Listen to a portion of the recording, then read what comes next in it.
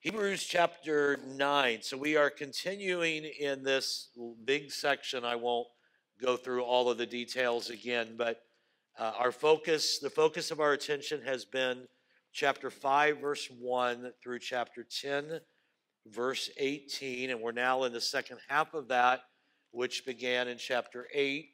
It was last week, I guess, and so chapter 8, verse 1, all the way to the end of this section, which is 10:18. So here in this section that we are looking at, the focus of the author is how that Jesus is the better or the superior high priest, because he is a heavenly high priest, and this whole thing is unpacking why he is better than what was previously available in the earthly role of the high priest. So last week, in chapter 8, we discussed the reason that the old covenant needed to be replaced by the new covenant. That was the entirety of chapter 8. If you just look at verse 7 of chapter 8, this kind of sums it up. If that first covenant had been without fault, then no place would have been sought for a second. So it's a real easy, if the first one had done what needed to be done, there would be no need for a second. And obviously the whole point of the covenant would be to change people's lives, bring them into relationship with Christ, perfect them, mature them. But the old covenant was powerless to do that. The old covenant, the illustration I gave you, was like a doctor that can say, you're sick, but I don't know how to help you. That's all the old covenant did. And so last week we learned, and it's pretty simple, pretty elementary, but we learned that because it couldn't do what needed to be done, there was a need for a new covenant. The old covenant could not change or transform hearts. So now the subject is going to turn to particular ways that the sacrifice of Jesus for our sins is better than the sacrifice the Old Testament priest made. Let me just stop for a minute and say, I know that we all, because we have years of being taught this, none of us even for a moment think that a ram's blood would forgive us. So we get the point. If you just want to be about getting the point, it's almost like, why do we even study this? Because we all know that the blood of Jesus is what cleanses us. So we know that. I'm not trying to teach you that. You already know that. What we're trying to do in understanding Hebrews is the why. Why was this such a big deal? And then there are implications for us that help us if we can understand. And let me say this, it's not in my notes. I think even more importantly for Christians in 2022, in this new era, and I guess new Christians in the New Testament in general, it's not so much that we need to understand that the blood of Jesus cleanses us and the blood of rams didn't, but when we understand that reality, it should deepen our worship. When we understand how lost we are without Christ, and we understand how available the presence of God is to us today. I said this last Wednesday evening. I don't think I said it in the morning. But the truth is, most Christians today live like old covenant Christians. They went year to year, and they just survived year to year on the Day of Atonement. Most Christians in 2022 go Sunday to Sunday. And it's just like, I'm back in church, so now I can feel God again, and then it'll push me through. I mean, how many times do we say, or do you see on Facebook, I really needed my Sunday pickup so I can make it, another week? That's living like an old covenant Christian. And so obviously we haven't gotten it. Even though we know the blood of Jesus cleanses us and the ram's blood didn't, most Christians in 2020, I'm talking about Christians that fill churches, are not accessing the presence of Jesus daily and enjoying the benefits of the new covenant. We're living like old covenant Christians, and we come to church and hope the people around us and the preacher will say some kind of blessing and we'll feel better till the next week, that's just an old covenant Christian all dressed up in a different garb. So this is important because obviously the church has not applied what Jesus did fully for them. So that's why we're dealing with this. So letter B, then, we are going to look at why the Son's sacrifice for sins is better than the offerings that were made in the Old Testament by the priest. So in this section that we are looking at today, from here to the end of May, we have 4 more Wednesdays. We are going to cover 9:1, chapter 9 and verse 1 through chapter 10 and verse 18. Today, as you can see, C1, this is what we're going to look at today. And that's why you have a map. We're going to look at the Old Covenant sanctuary. What was the Old Covenant sanctuary or tabernacle like? And why is the new better? And then next week, we will look at the decisive, I'm excited about this lesson, it's really good, the decisive cleansing that we get through the blood of Jesus. It's complete. It really washes us clean. And we're going to talk about it's not a cover-up for the next time. It is a decisive cleansing. And we will look at that next week. And then we will take the last 2 weeks of May to talk about the perfect and the consummate sacrifice of Jesus. That's chapter 10, and those 18 verses. We'll break that down into 2 weeks. Let me give you 3, and this is really kind of looking ahead, but they all kind of intermingle. 3 ways or 3 grounds upon which the sacrifice of Jesus was better than the old. Number 1, the place of the offering was in heaven, not on earth. The blood of Jesus was offered in the heavenly sanctuary, not the earthly sanctuary. We will talk about that at length over the next couple of weeks. Secondly, the blood was his own blood, not the blood of an animal.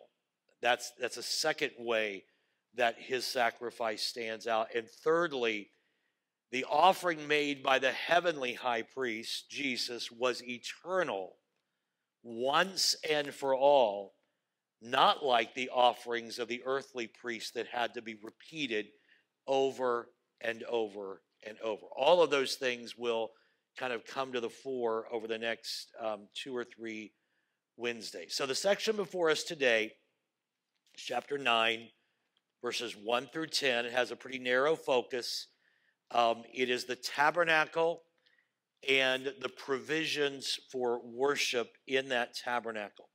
Look at chapter 8 and verse 13.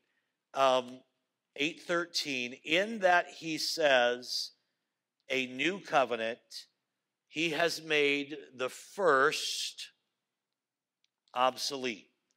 Look at chapter 9 and verse 1. Then indeed the first covenant. So again, that is kind of our pointer. What we are talking about is the first, the old covenant, and the old covenant tabernacle or sanctuary. Verse 1 introduces the subject. Look at verse 1 again. That indeed even the first covenant, look, had ordinances of divine service and the earthly sanctuary. So there are 2 things that are going to be talked about today in these 10 verses.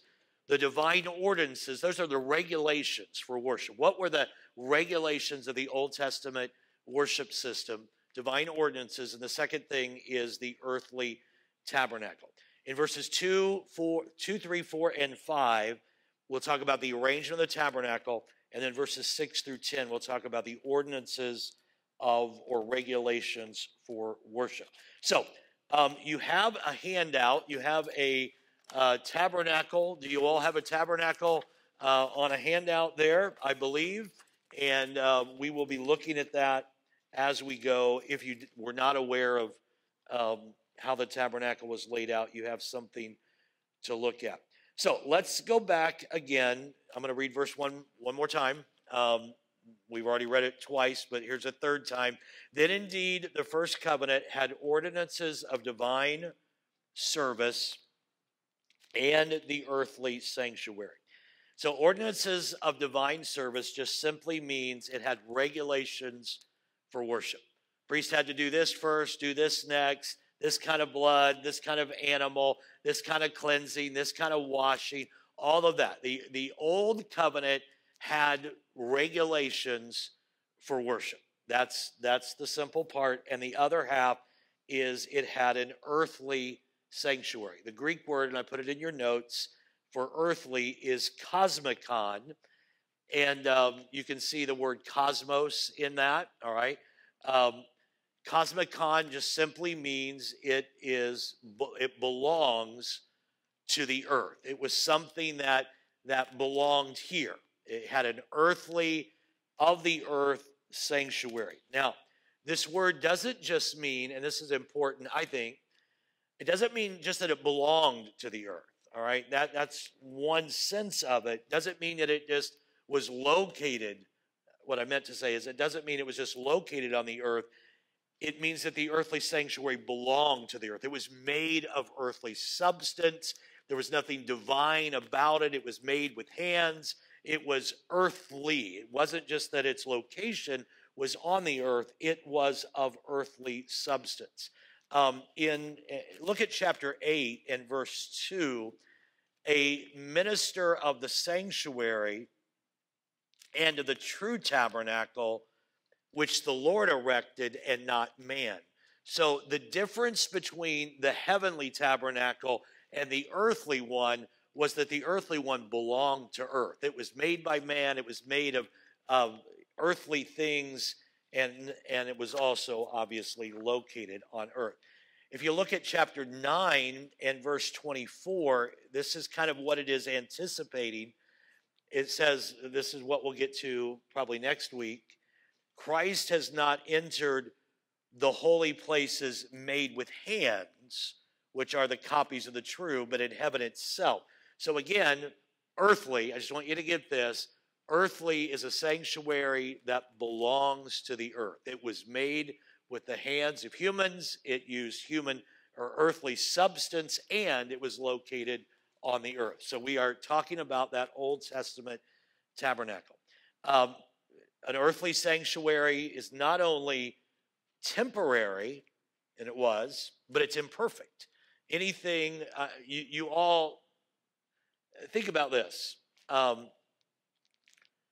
I'll make the connection if it doesn't immediately connect with you. But Jesus said, lay not up for yourselves treasures on this earth, where moth and rust corrupt and thieves break in and steal, but lay up for yourselves treasure in heaven.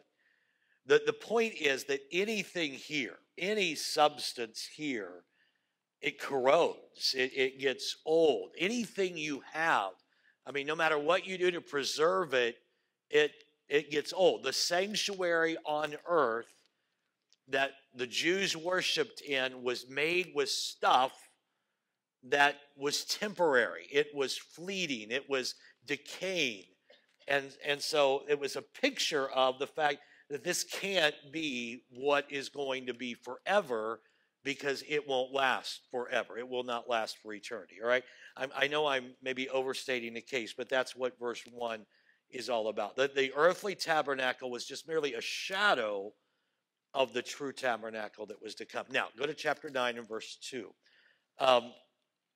So he describes the wilderness tabernacle in some detail here. In verse 2, for a tabernacle was prepared, the first part in which was the lampstand, the table, and the showbread, which is called the sanctuary. So if you pull out your tabernacle map or diagram, and you will notice that we're going to focus our attention, because that's what Hebrews does, on just two compartments. The holy place, the first compartment, And the most holy place we often call the Holy of Holies, all right? So this is what is being described here. So first of all, in verse 2, the tabernacle was prepared, the first part. So we're looking at the holy place. And in that first part was the lampstand, the table, and the showbread, which is called the sanctuary. So you will see in that diagram, there are three pieces that are shown on the diagram. We'll talk about the altar of incense in a moment. It's sort of even controversial, and I'll explain. But let's focus our attention on the two things listed in verse 2, the candlestick or the lampstand and the table of showbread. So let's talk about the first room. I want you to hold your finger in Hebrews because I want you to read this scripture. Go back to Exodus 25, if you would. Exodus 25, and this is when God is describing how Moses was to build this thing. And this is, he'd build it according to the pattern.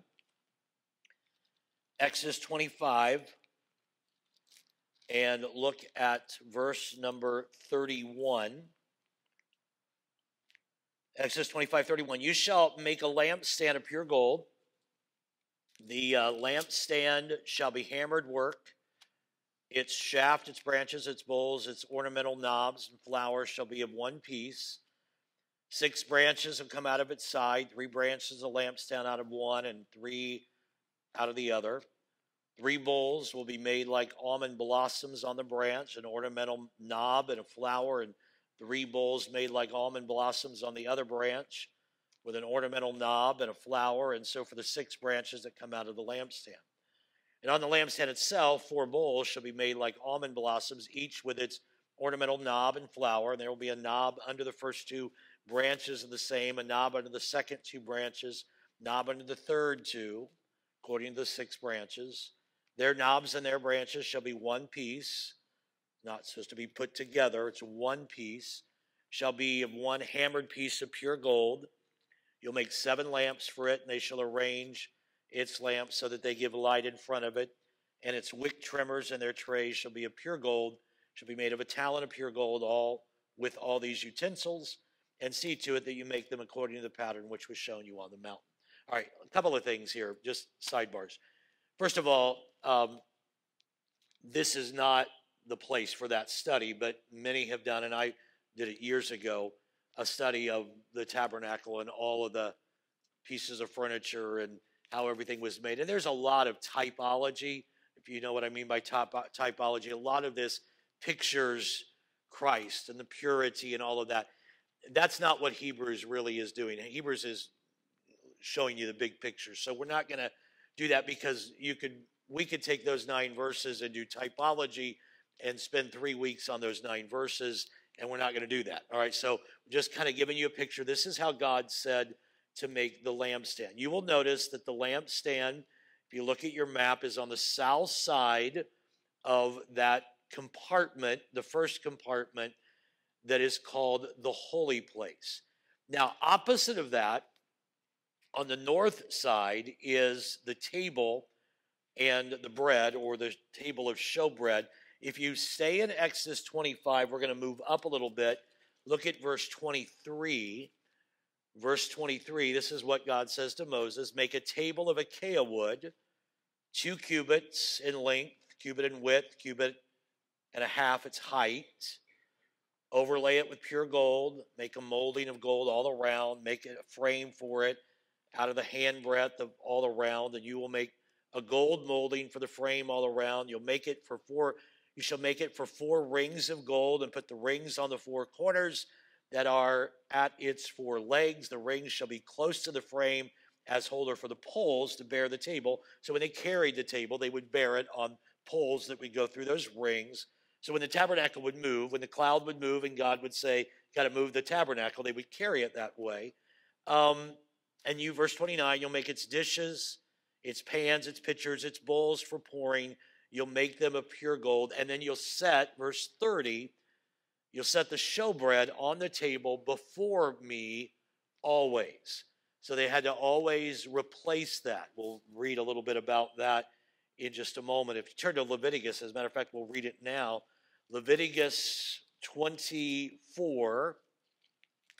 Leviticus 24. So on that table, they were to place bread. Look at verse 5. Leviticus 24, verse 5. You'll take fine flour, bake 12 cakes with it. 2/10 of an ephah shall be in each cake. You'll set them in 2 rows, 6 in a row, and on the pure gold table before the Lord. And you shall put pure frankincense on each row, and it may be on the bread for a memorial, an offering made by fire to the Lord. Every Sabbath he shall set it in order before the Lord, continually being taken from the children of Israel by an everlasting covenant. And it shall be for Aaron and his sons, and they shall eat it in a holy place, for it is most holy to him, from the offerings of the Lord made by fire, by a perpetual statute. So, inside the first compartment, you have on the south side the candlestick, the brazen candle, the lampstand, whatever you want to call it. And then on the other side, on the north side, you have the table of showbread. And every Sabbath, they were to replace the bread, 2 rows of 6. And that was to be perpetually on there. And that was part of the divine regulations, if you will, of the Old Testament tabernacle. So that is your first compartment, the holy place. We'll talk about what goes on in there in just a moment. Right now, we're just laying out, the writer of Hebrews is just laying out the sanctuary. So if you held your finger like I asked you to, and I didn't do, Hebrews chapter 9. I never remember to do that. I tell everybody else to do it, and then I have to find it again. Hebrews 9. Let's go back then to verse number 3. So in verse 2, in the first part, we just talked about that, the lampstand, the table, the showbread.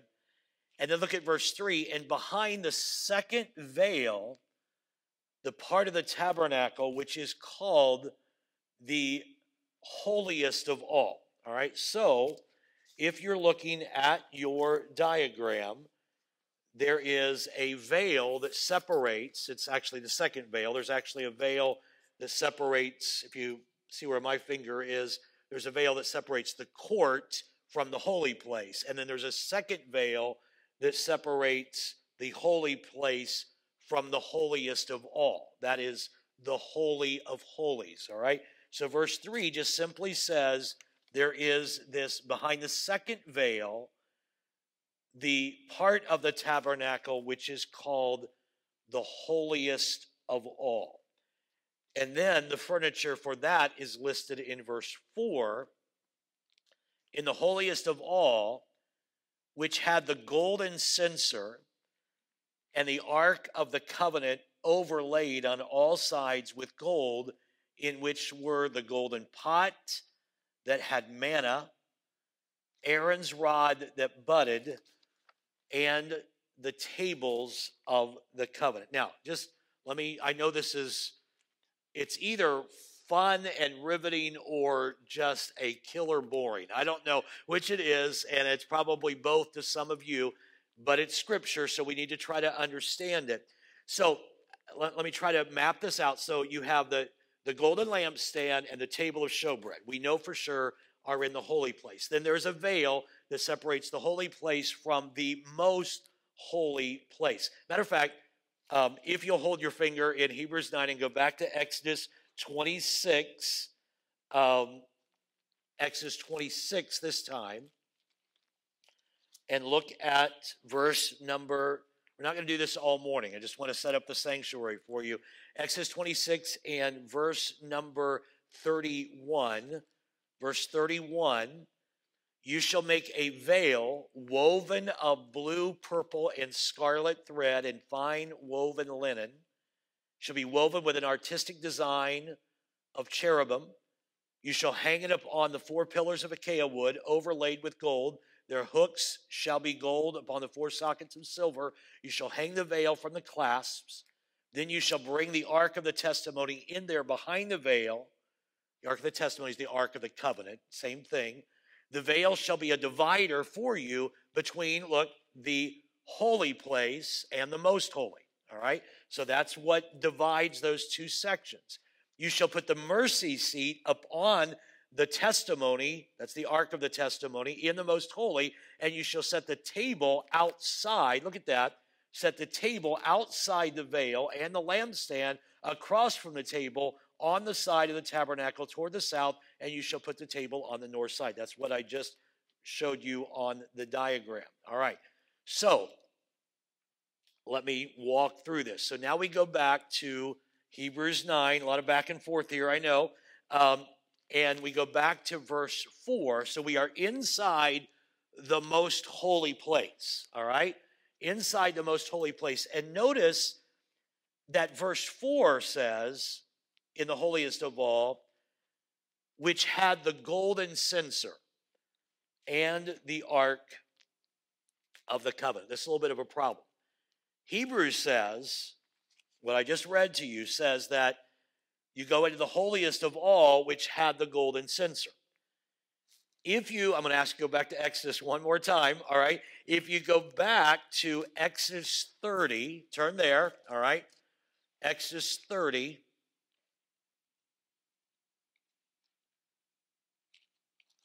And look at verse number 6 of Exodus 30. And this is talking about the altar of incense. And it says, and you shall put it before the veil, that is before the ark of the testimony, before the mercy seat that is over the testimony, which I will meet with you. And then flip to Exodus chapter 40. Exodus 40 is the last chapter of Exodus. And look at verse 26. This is how they're finally arranging the tabernacle. They're doing actually doing the work now. He put the gold altar in the tabernacle of meeting, look at this, in front of the veil. All right, now I know you have a map, but let me show you what we're talking about here. So you have, this is the outer court, all right? And then there is we'll just call it the holy place. And we have the showbread, and we have the golden candlestick. And then we have the most holy place, or the Holy of Holies. Hebrews says, look at Hebrews 9:4, speaking of the holiest of all, which had the golden censer. So Hebrews says that the golden censer, also known as the altar of incense, is here. But the 2 verses I just read to you from Exodus say that it is before the veil, which is a little bit of a problem. Which is it? All right? The Pentateuch, that's when I say Pentateuch, that's what's in your notes. Pentateuch's the first 5 books of the Bible: Genesis, Exodus, Leviticus, Numbers, Deuteronomy. The Pentateuch seems to say that the golden altar of incense is in the holy place, in front of the veil. Hebrews 9 says the holiest of all has look at it again, verse 4, it says, which has the golden censer. So I've got a little problem there. Which is it? Okay, and let me just, first of all, kind of talk about what happens here. At the altar of incense, the incense the coals had to be kept burning, and they would take a censer and they would fill the censer with the live coals and put incense on it, so it would form a cloud. And it would form a cloud because when they were in here, the Ark of the Covenant was where the presence of God was. And you remember some of the stories remember the story about when David is moving the Ark of the Covenant, and they put it on an ox cart instead of doing it the way they're supposed to, and the oxen stumbled, and Uzzah tried to touch it and struck dead. Remember when the Ark of the Covenant was with the Philistines and they all got sick? And I mean, the Ark of the Covenant was what symbolized the presence of God. It was powerful, so he didn't mess with it. So the high priest would go in here once a year, but before he would go in, he would have to form a cloud with the incense. So it was right here, and the Pentateuch seems to say that it was on this side of the veil, when Hebrews seems to say it was on the other side of the veil. All right, so how do we reconcile that? First of all, we acknowledge it, that it says that. Many people seem to think that what was outside the veil, or what was inside the veil, excuse me, was only the censer, all right? In other words, the altar of incense was here. The priest would carry the censer, get the live coals, get the incense, and carry the censer in, all right? That's how most have tried to reconcile it. We're not going to spend a lot of time. Yes, Cindy? Okay. Yes.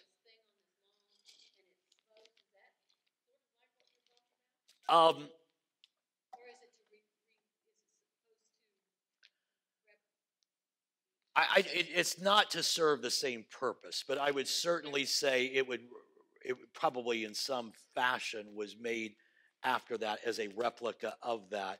But they would not believe that it forms a cloud so that they can be in the presence of God. They would. Yeah, but if that helps you kind of picture it, it might have been something like, I think the censer, again, I'm not an expert on this, but I just know that the censer would be carried in so that a cloud would form so that they could actually do the ministry without feeling threatened by the presence of God. All right. So the point is, the best way to reconcile it, and I'm not going to spend a lot of time here unless you have other questions. Hebrews and the Pentateuch say two different things. That's just all there is to it. We acknowledge it. Some people think it was a scribal error. You know, the scribe said something wrong, and that could have been. I think the easiest way to reconcile it is that the altar is here and they carry the censer with them in. And that, to me, makes the most sense. But do with that what you want. My point really is that the writer of Hebrews doesn't even deal with that because his intent here is not to get into this long discussion about all the details of the tabernacle. He's wanting to show us why that whole system didn't work. And the new system, the new covenant, and the great high priest does work. Now, there is, and I've already mentioned it, there is this special connection between the altar of incense and the Holy of Holies, because the altar of incense provided the materials that would form a cloud that would allow the priest to minister inside the Holy of Holies. So I think the minister or the priest probably stopped at an altar that would be outside the veil, carried the censer in, which would fulfill Hebrews 9. The censer is inside the veil, and that is where he would do his ministry. All right.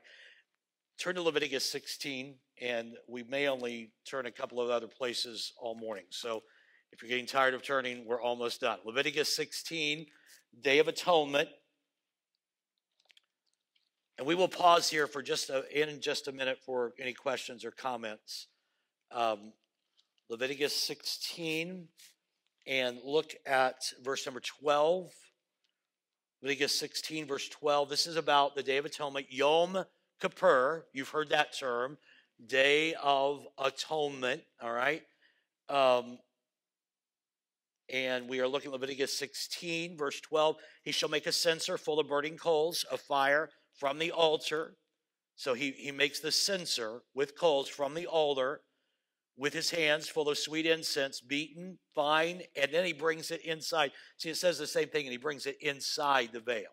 So I think Hebrews is just simply saying the censer goes in the veil, but he stops at the altar of incense. He shall put the incense on the fire before the Lord, that the cloud of incense may cover the mercy seat that is on the testimony, which is what I just said, lest he die.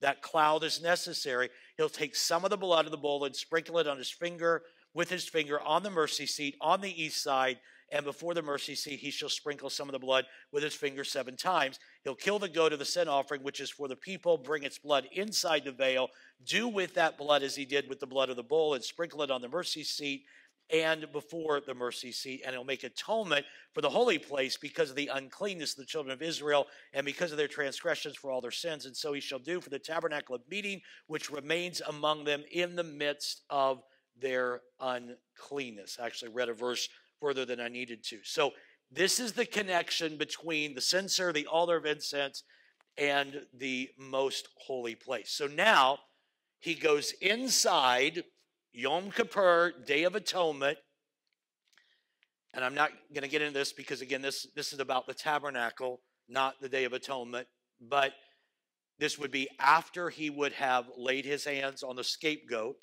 There were 2 goats that day. One gets killed. One is the scapegoat. The sins are conferred on it, and that scapegoat is carried away. But now we're talking about what he does with the killed goat, okay, the executed goat that becomes the sacrifice. So now he goes in to the most holy place, or the Holy of Holies, and look again at verse 4. The Holy of Holies has the golden censer, the Ark of the Covenant, it's overlaid with gold, and inside the Ark of the Covenant is the golden pot that had the manna, Aaron's rod that budded, and the tablets of the covenant, all right? The tablets that Moses would have taken from Mount Sinai. That one's pretty understandable. You get the tablets. What about Aaron's rod? In case you don't know this story, turn back one more time to the book of Numbers this time. Numbers 17. So inside the Ark of the Covenant, which is here, this is the Ark of the Covenant. Inside that are the tablets of stone, Aaron's rod, and the pot of manna. All right? Read Numbers 17. And the Lord spoke to Moses, saying, speak to the children of Israel, get from them a rod from each father's house, all their leaders, according to their father's houses, 12 rods. Write each man's name on the rod, and you'll write Aaron's name on the rod of Levi. For there shall be 1 rod for the head of each father's house. Place them in the tabernacle of meeting before the testimony where I meet you. Shall be that the rod of the man whom I choose will blossom. Thus I will rid myself of the complaints of the children of Israel, which they make against you. They're saying, why is Aaron's family the only one that gets to do anything and lead and be priest? So God said, I'll show you. Every family gets a rod. Verse 6, Moses spoke to the children of Israel. Each of their leaders gave him a rod apiece, for each leader according to their father's houses, 12 rods. And the rod of Aaron was among their rods. Moses placed the rods before the Lord in the tabernacle of witness. And it came to pass on the next day that Moses went into the tabernacle of witness, and behold, the rod of Aaron of the house of Levi had sprouted and put forth buds and produced blossoms and yielded ripe almonds. And Moses brought out all the rods from before the Lord to all the children of Israel. And they looked, and each one took his rod. And the Lord said to Moses, bring Aaron's rod back before the testimony to be kept as a sign against the rebels, that you may put their complaints away from me, lest they die. And Moses did just as the Lord had commanded him, so he did. So the children of Israel spoke to Moses, saying, surely we die, we perish, we all perish. Whoever even comes near the tabernacle of the Lord must die. So we shall we all utterly die. So the point was to silence the rebellion. Every family, every tribe gets a rod, and the one that buds is the one that's in charge. He's the priest, and it was Aaron's rod that budded. And so God said, I want you to put that inside the Ark of the Testimony too, so that if anybody ever complains, again, they can be reminded that God has an established authority system. So inside the Ark, there's the pot of manna, the tablets, and this rod that budded. Now we're back on the notes, page 2. This is where inside the most holy place, at the Ark of the Covenant, is where God promised to meet his people. Look at Exodus. It's in your notes. You don't have to turn there. Exodus 25:22. There I will meet with you. And from above the mercy seat, from between the two cherubim, there's so much here. I'm going to give you some, I think, pretty rich typology here. There I will meet you from above the mercy seat, from between the two cherubim that are on the ark of the testimony. I will speak with you about all, and I will give you in commandment for the people of Israel. So the climax of the tabernacle furniture is the Ark of the Covenant. And again, I am not an artist, do not pretend to be. I'm just giving you where they're at. So there is what is called a mercy seat. We'll look at that in a moment. And on either side of the mercy seat, there are cherubim. Cherubim probably is the better way to pronounce it in the Hebrew. These are angelic. They're overlaid with gold. And they sit on either side of the mercy seat, which is on top of the Ark of the Covenant, which is in the most holy place. And I'll just go ahead and tell you now, the angels, if you read the description of how they're to be made, are looking in. They are looking in, down on the mercy seat. So let's go to the bottom of page 2. So the climax of the tabernacle inventory is the covering of the ark. Go back to Hebrews 9. Let's read verse 5 now. Hebrews 9:5. And above it, above the ark, were the cherubim of glory overshadowing the mercy seat. Of these things we cannot speak in detail. All right, now I think what he's saying is, well, what I said earlier. We could get into lots of typology and go on and on and on, but the writer of Hebrews has a point. His point isn't to dissect every point of typology. His point is, I want you to understand the old covenant is no longer good, and now it's the new covenant. So here is this, the cover of the ark was a golden slab. This golden slab is called the mercy seat. The Greek word, if you were to look that up, Hebrews 9:5, mercy seat, is the word hilasterion. I put it there in your notes. Hilasterion. Now, I'm going to ask you one more time. I think I said one more time earlier, but one more time. But you're not going to the Old Testament this time. You're going to Romans 3:25. All right. Now we're going to get into some really good theology here. Romans 3:25. Look at verse 25. Actually, start with verse 23. For all have sinned, we know that one, and fall short of the glory of God. Being justified freely by his grace through the redemption that is in Christ Jesus, who God set forth as a propitiation by his blood through faith to demonstrate his righteousness, because in his forbearance God had passed over the sins that were previously committed. That word propitiation, Greek word, hilasterion. God set forth Jesus to be the mercy seat, to be the hilasterion, to be the covering. I'll show you that in just a moment. So the propitiation, so what did that do? When God, let me just try to make this make sense. So when God looked at the mercy seat on the Day of Atonement, it appeased the wrath of God. Everybody understand that because God is holy, perfect, and righteous, he cannot be okay with sin. Does everybody understand that? It's not understood well in our culture because God is love, period. He's love. He's love. But because God is who he is, he cannot be okay with sin.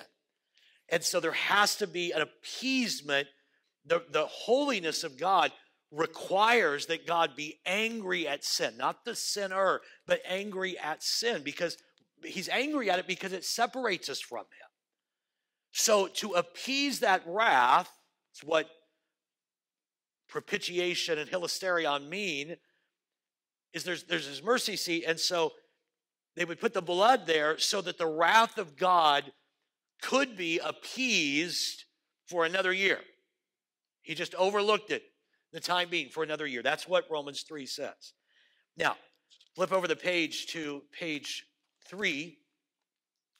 And I want to read you this mercy seat language in the Old Testament. Again, it's in your notes, so you don't have to turn there. You shall make a mercy seat of pure gold, 2.5 cubits its length, 1.5 cubits its breadth. You shall make 2 cherubim of gold, hammered work shall you make them, 2 ends of the mercy seat. Make 1 cherub on the one end, the other on the other end, of one piece with the mercy seat.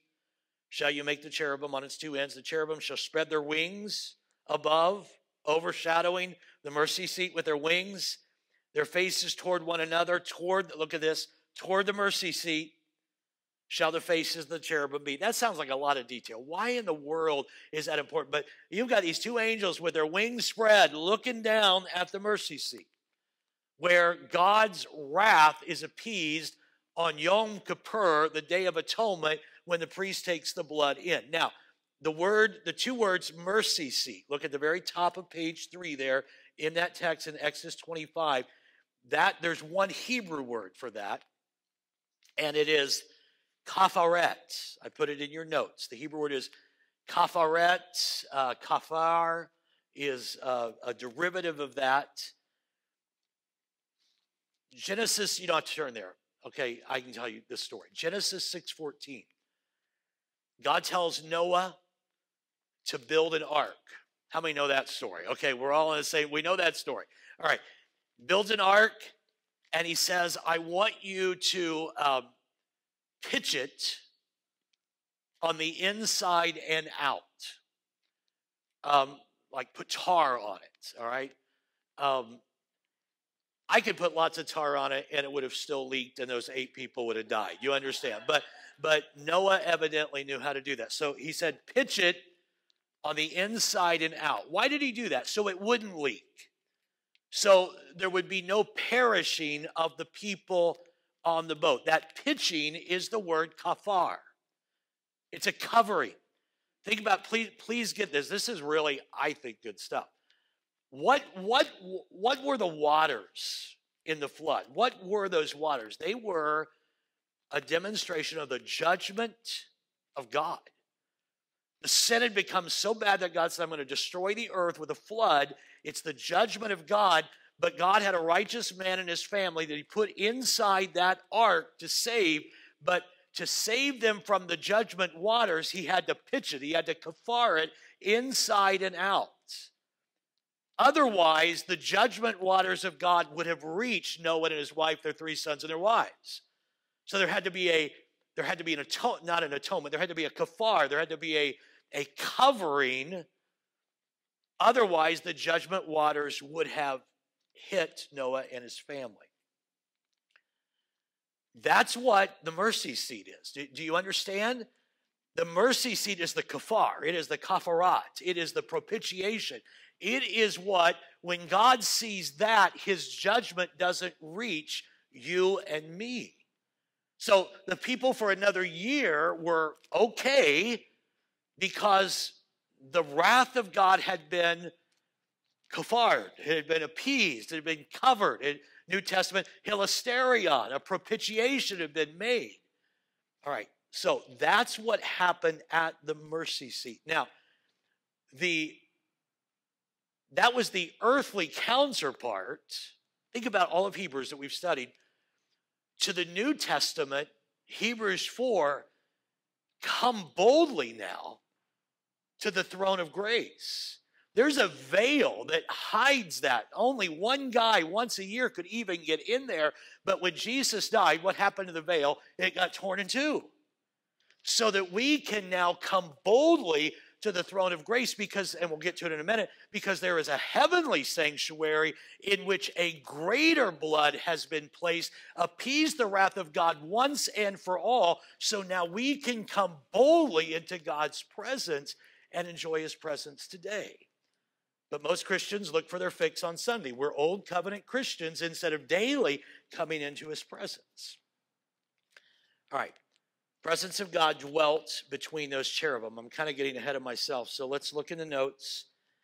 I'm going to give you 3 Old Testament scriptures. I'll read them quickly. I don't really want to bog down here. We'll miss making the big point. All right. 1 Samuel 4:4. So the people sent to Shiloh and brought from there the ark of the covenant of the Lord of the host. Look at this, who is enthroned on the cherubim. 2 Samuel 6:2. David arose and went with all the people who were with him from Baal Judah to bring up the ark from there the ark of God, which is called by the name of the Lord of hosts, who sits enthroned, his presence, see, on the cherubim. Psalm 80, verse 1, give ear, O shepherd of Israel, you who lead Joseph like a flock, you who are enthroned on the cherubim. See, that's where God's presence was, Old Testament, on the mercy seat between the cherubim. This is my favorite part of this lesson. So now we get to the New Testament. It's in your notes, 1 Peter chapter 1. Peter's writing, and he's writing about salvation. And he says, now concerning this salvation, the prophets who prophesied about the grace that was to be yours searched and inquired carefully, inquiring what person or time the Spirit in Christ in them was indicating when he predicted the sufferings of Christ and the subsequent glories. Now just stop there and look up for just a moment. What is Peter saying? He said when the prophets of the Old Testament wrote, they tried to figure out, who is this about? When Isaiah's writing, he was wounded for our transgressions and bruised for our iniquities. That was 700 years before Jesus. And Isaiah's saying, God, who is this for? Who is this about? He searched diligently and inquired when and who these things they were right. They didn't understand them. When they were predicting the sufferings of Christ and the subsequent glories, they didn't understand to them. What was revealed to them, look back in the notes, it was revealed to them that they were serving not themselves. Isaiah wasn't going to get to see it. Jeremiah wasn't going to get to see it. They were serving not themselves, but you, Peter writes, you in the new covenant, in the things that that have now been announced to you through those who preach the good news to you by the Holy Spirit sent from heaven. Let me just stop. Peter said the prophets wrote that for you. For those of us who are now in the new covenant, this salvation that is ours, the good news, the gospel that came by the Holy Spirit that was sent from heaven. And that last line, I don't think is insignificant. Things that angels long to look into. Do you understand that angels don't know what it's like to be separated from God and restored? Angels don't know what it's like to be redeemed.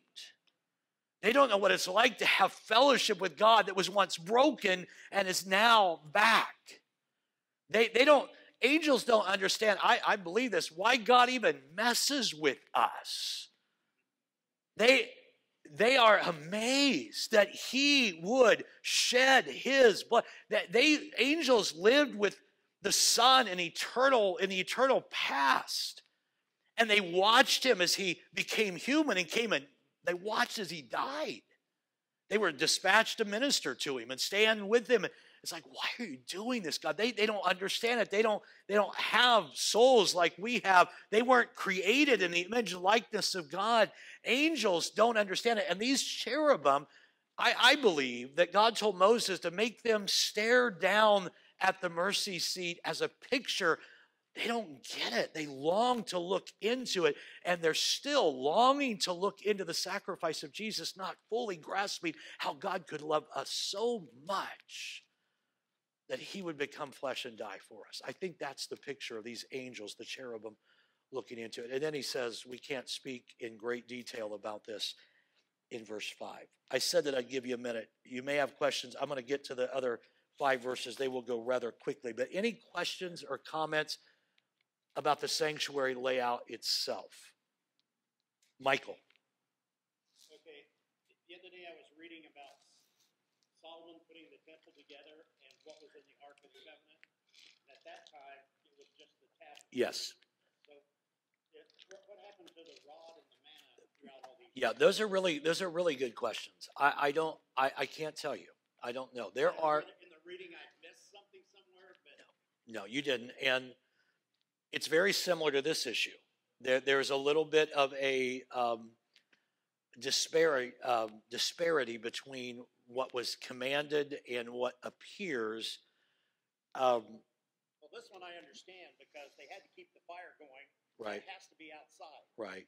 And the They need censer was, people to keep the fire going, but the only thing that can go inside. yeah. So this one makes sense. I just didn't know what happened to that. I don't know. I guess, I don't know if this is a good enough argument for you, but some would say that because not everything is mentioned doesn't mean that everything else wasn't in there. You know, so in Second Chronicles, when he's making that, even though it says the tablets go in there, it doesn't say, but there was no pot of manna or no, budded rod. So an argument from absence doesn't necessarily mean that's probably the best way people would deal with that. So the writer of Hebrews seems to believe that that was still in there when he writes. So, okay. Now, I'm careful with this because I don't want to shake people's faith too much. All right. I am perfectly comfortable with the writer of Hebrews being fully inspired, but being fully inspired to write the point that he's making does not necessarily mean that he knew all of the details of the old covenant perfectly well. And so I think it is possible that the writer of Hebrews, inspired of the Holy Spirit, was going from his understanding of the old covenant, where the rod would have been in there and the manna, when at some point it was removed, but he was only going from his knowledge. That does not lessen inspiration. I was just curious. Right. I think that is plausible. Some people think, it doesn't change inspiration to me at all. So I think that's possible as well. That's fine. Thank you. Yep. Other questions or comments? Yes, Richard and then Bob.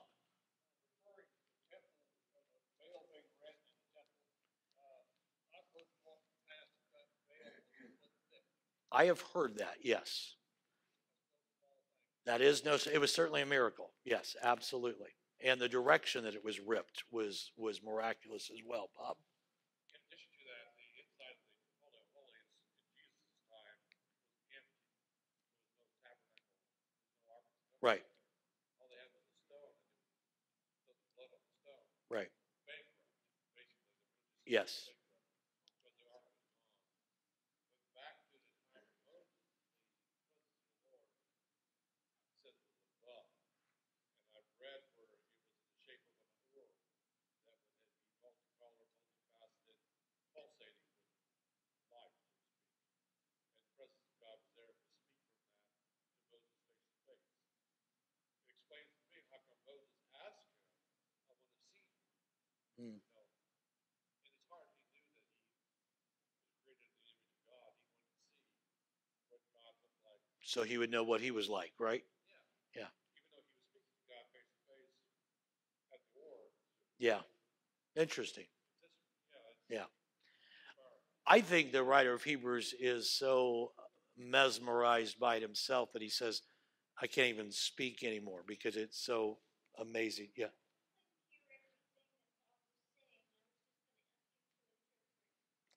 To interpret Bob. That is I think I'm going to defer to Rena. She's been doing that for years. Now, Bob was saying that he has, thank you for giving me a moment. I love it when people hand things to me to say. That's beautiful. I love that. I live my life looking for people to tee things up for me, and you did it. Thank you. So, at Bob's expense, I love you, Bob, but nevertheless. Okay, so Bob was talking about that he has read that there was a sense of an orb over where God dwelt. And when Moses spoke to him, the Bible says face to face, and knowing that he was created in the image and likeness of God, and knowing that he had had that encounter, but he said to God, I want to see you, because he wanted to know fully who he was as one created in the image and likeness of God. Rita, did I do okay interpreting Bob? Okay, there you go. So, all right. Let me run through these last verses. It'll really go very quick, I promise you. And my promises, haven't meant anything for 27 years. So why start now? All right, verse 6. We're back to Hebrews 9. Verse 6 and 7 now. So when these things had been thus prepared, the priest always went into the first part of the tabernacle. All right? Performing the services. But the second part, the high priest went alone once a year, not without blood, which he offered for himself and for the people's sins committed in ignorance. All right, so let me give you a quick contrast between the first and the second. The outer room, the first room, is where the ordinary priest would go. All right, that they would go there regularly, day by day, morning by morning. They would do several things. I'm not giving them all to you, but one of the things they would do would be trim the lampstand here. These are just your normal priests. The lampstand would be out here, and they would trim that. You can read that in Exodus 27, 20, and 21. I won't read it to you. It just describes, this is part of the ongoing, the holy place. This first section was active all the time.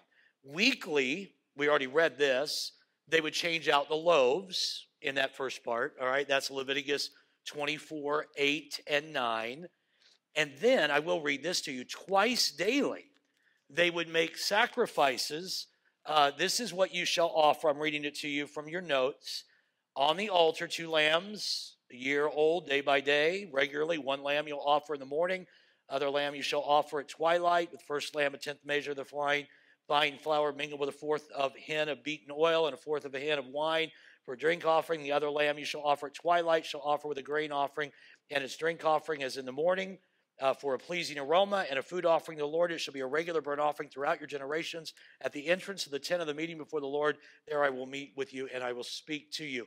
There was also stuff that went on out here. There was a brazen, I think that might even be on your, I think it's in your, yes, the brazen laver, the altar of sacrifice. There would be stuff that would go on out here. The laver is where they would wash before they would go in and perform their priestly duties.